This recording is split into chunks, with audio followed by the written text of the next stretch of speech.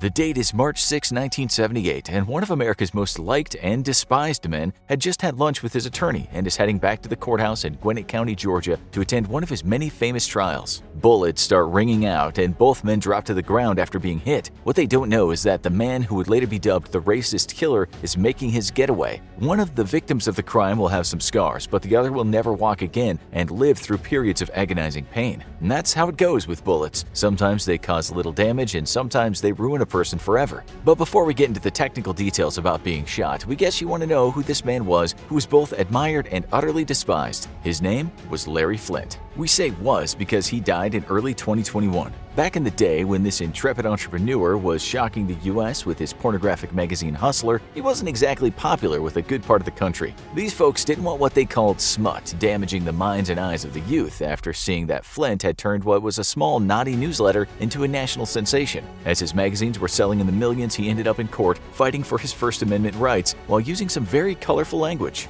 Then one day a madman and serial killer named Joseph Paul Franklin found one of Flynt's magazines. This guy's racism was the reason he killed perhaps over 20 people, and it's also why he shot Flynt and his attorney, something he wasn't charged with in the end, although he went down for the other murders. Many years after the shooting, he admitted he did it because he'd seen an interracial couple making out in one of the magazines, something he couldn't accept. Yep, Franklin was a big fan of Adolf Hitler's ideology. He later said this about what he saw in the magazine: "It just made me sick. I threw the magazine down and thought, I'm gonna kill that guy." He picked up his Ruger 44 caliber semi-automatic rifle and went in search of the porn king. Franklin was executed for his crimes in 2013, at which point Mr. Flynt was still getting around in a wheelchair. Flynt's attorney, Gene Reeves Jr., was also seriously wounded, but after spending 1 month in hospital, he was good to go. That's because when his body was penetrated by cold hard steel, by the whim of fate, he wasn't hit in such a way to cause lifelong injuries. As for Flynt's injuries, it was revealed that the bullet had caused severe spinal cord damage. The New York Times at the time wrote in the first paragraph of a story that the chief neurosurgeon Dr. George Tyndall, who'd removed the bullet from Flynt's back, said he had a 50-50 chance of ever walking again. He told the press there are no reflexes in the lower extremities and there's a loss of sensation from his mid-thighs down.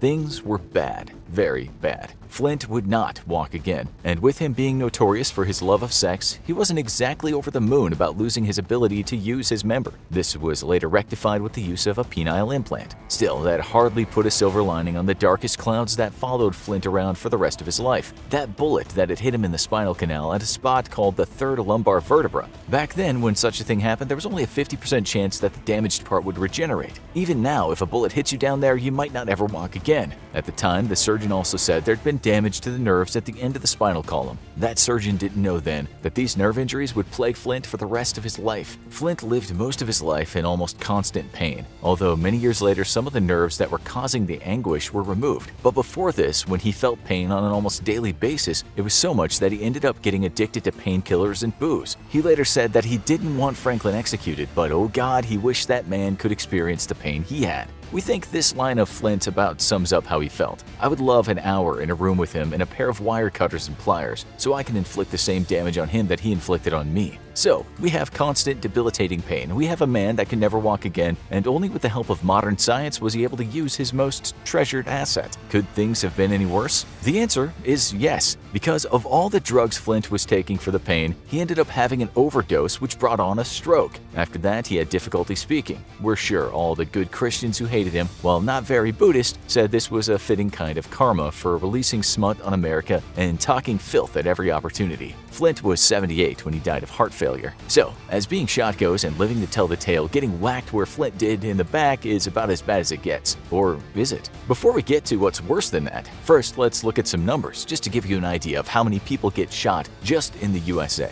The Washington Post wrote in 2021 that even though the pandemic kept a lot of people off the streets in 2020, that year saw the worst rise in gun-related violence for a long time. Meanwhile, the CDC wrote that the increase in all homicides from 2019 to 2020 was the highest increase, 30%, since 1905. Pew Research cited some FBI data that said there were 21,570 homicides in 2020, up from 16,669 in 2019. The vast majority of those murders were committed with guns, usually handguns, and to a lesser extent rifles and shotguns. Pugh said it's not clear why there was such a rise, but it took a stab at guessing that it was related to the hardships people had faced during the pandemic. Americans, it seems, don't often take a stab at things in the literal sense because guns are so widely available. If you look at a country such as the UK, a country with relatively few murders, since guns aren't easy to get, many of the homicides are committed with knives. Getting shot is worse though, with one paper saying 1/3 of patients die with bullet wounds compared to the relatively smaller 7.7% fatality rate for stab wounds. So now that those sobering facts have chilled your bones, let's talk about a kid that got shot in the head and survived. Yep, it happens. In this case, the event took place in 2021 in a place called Frogtown. From news reports, we can see that this 17-year-old was able to talk to cops after he was shot, but he was rushed to the hospital in a critical but stable condition.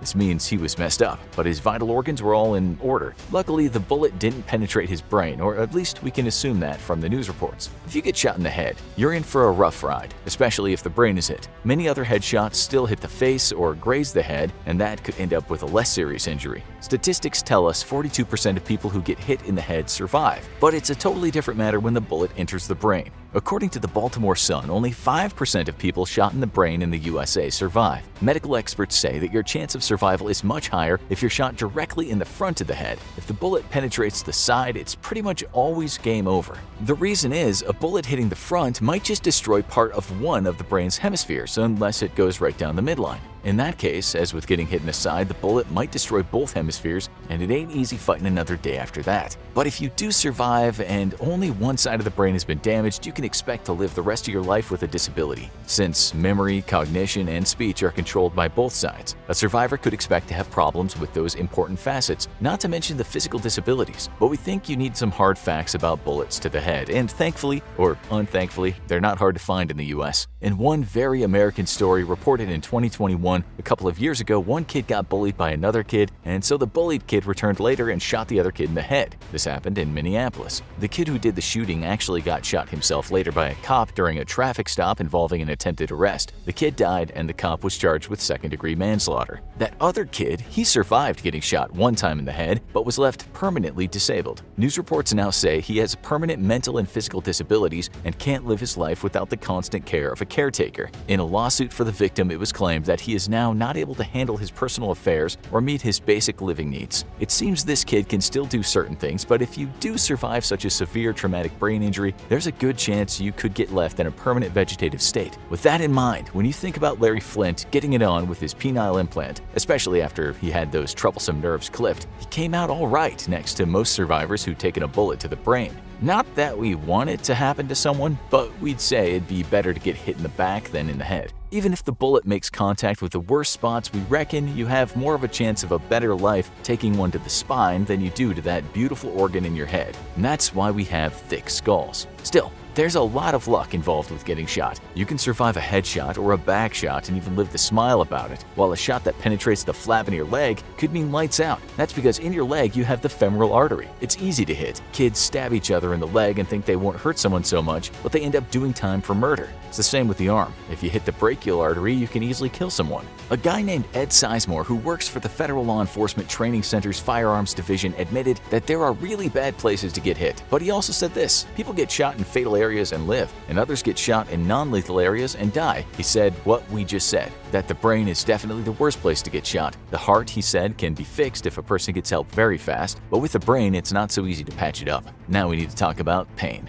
So far, we've discussed the worst places to get shot in terms of your chance of dying and what will likely happen even if you do survive. But we think we need to say something about the places you can get shot that will make you howl like a banshee. Bear in mind, many people have felt only a thud in their leg and bled to death without much pain at all. Many people have talked about online when they were shot and said they didn't feel much pain at all. Some have said they felt there was kind of a stabbing pain or like being hit by something or being stung. But they said the worst pain was when they went to the hospital and had their wounds tended to. It's not always like that, we assure you. Let's imagine for a moment you get shot in the foot, like Spider from the movie Goodfellas. That's going to sting a bit, as the bullet will very likely break through all those bones in the foot. Still, there are no arteries down there and no vital organs, so since the foot is far away from any of those parts, you're very likely going to make it. We found the story in a medical journal of a 69-year-old man who'd accidentally shot himself in the foot while kangaroo hunting. While that would be forever a good joke to tell your buddies, the damage was significant because the bullet was a hollow point and the weapon was a .222 caliber rifle. That was enough to almost take his foot off. He was one tough dude driving himself home after the accident. He did that after he'd fractured his second, third, fourth, and fifth metatarsals and lost lots of tissue. Some of the bones couldn't be wired because the bullet had completely shattered them. Surgeons had to use something called a gracilis muscle flap to fill in what they called the defect, or in layman's terms, space. In 9 months, he was up and walking again almost normally. He was very lucky.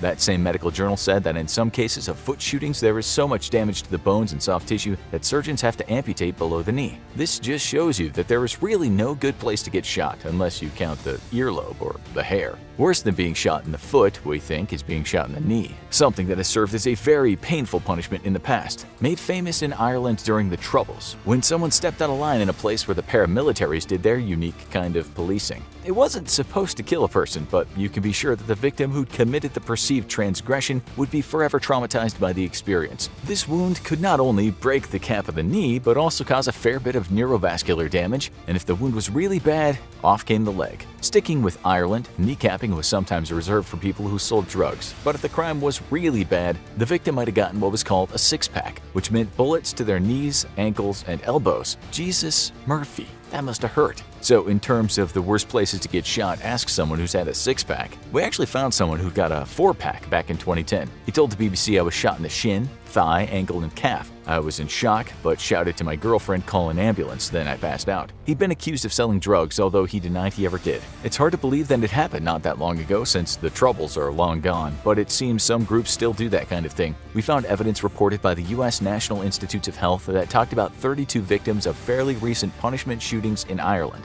The article suggested the days of the six-pack are over, but explained this was the outcome back in the day during the Troubles. Typically, mortality with this technique was high, and the functional morbidity in survivors was extreme. As such, this made it unpopular within the local communities the paramilitary groups were supposedly representing. So, the chance of dying was high, and survivors were left with severe disabilities regarding the body parts that were hit. We're going to go out on a limb here and say that being shot in 6 of your joints is about as bad as it can get in terms of excruciating pain. That is, if you don't pass out. This is how one person said just getting shot once in one knee feels like. Getting shot in the knee, not just a glancing blow, it's going to be immediately and excruciatingly incapacitating. You won't be able to walk or crawl away, you'll just fall down and scream like a baby. But do you remember that guy, Ed Sizemore, we talked about? The one from the U.S. Federal Law Enforcement Training Center's firearms? He had something different to say. He believed that getting shot in the femur would hurt the most. Although he was, of course, guessing, no one person could compare getting shot in every part of their body. When we research our pain shows and read countless articles that say the femur was the most painful bone to break, and it also depends on the grade of the injury, because grade 1 might mean a light injury and a grade 3 femur injury could mean someone is close to death. This is how a medical paper described a grade 2 femur injury after a bullet penetration. Segmental bone destruction is present with numerous small and large fragments. The bullet has disintegrated and dispersed throughout a wide area of muscle and subcutaneous tissue. The paper only talked about pain once, saying the patient had constant thigh pain, a fever, and persistent serosanguineous drainage from the bullet entry site. We can't find anyone online talking about how getting shot in the femur felt like for them, but after reading that paper, we think we'll agree with Mr. Sizemore and say this is definitely one of the worst places to take a bullet. Okay, moving on to a spot we doubt you thought of. We imagine many of you have seen a movie made by Quentin Tarantino that shows a man howling in pain after being shot. One of the other characters says back to him, "Listen to me, you're gonna be fine. Along with the kneecap, the gut is the most painful area a guy can get shot in. But it takes a long time to die from it. I'm talking days. You're gonna wish you were dead, but it takes days to die from your wounds. Time is on your side." The movie, of course, is Reservoir Dogs, and the character is Mr. White, played by Harvey Keitel. The question is, how much research did Quentin Tarantino do before he wrote that part of the script? He's correct in saying that gut wounds are eminently treatable, and as long as the victim doesn't get a catastrophic infection and the stomach acid doesn't do much damage to the other organs, the victim may well pull through and go on to live a normal life. As for real-life experiences, one person said this: "My old partner had been shot in the stomach with a .45 pistol in Vietnam off a bar stool in Saigon. He said he didn't feel anything at first. Then it burned like a hot poker had been jabbed in him. Right below that comment is another secondhand story, this time from a soldier who said he was told by another soldier about being hit in the stomach. The outcome was the same again, with no immediate severe pain, but hot stinging after. We're sure the morphine helped a bit too, which the soldier later received. We found one guy who said getting shot in the stomach wasn't fun at all. He described his ordeal like this: "For me, it's more of a punch feeling than a piercing feeling. The bullets do not easily penetrate my abdominal muscles, thus inner organ damage is either minimal or non-existent. For an average person, the bullet will travel into the small bowel, colon, stomach, rupturing these organs. The contents, particularly the colon, cause site contamination, causing the victim to become septic and die from infection. This obviously hurts a great deal, and it's not fun for me either. For weeks I had a huge bruise on my abdomen." So, yes, we'd say it's a pretty bad place to get shot, but very much survivable. Well done, Quentin. You did your homework. Now you need to watch Most Successful Weapons Ever Invented.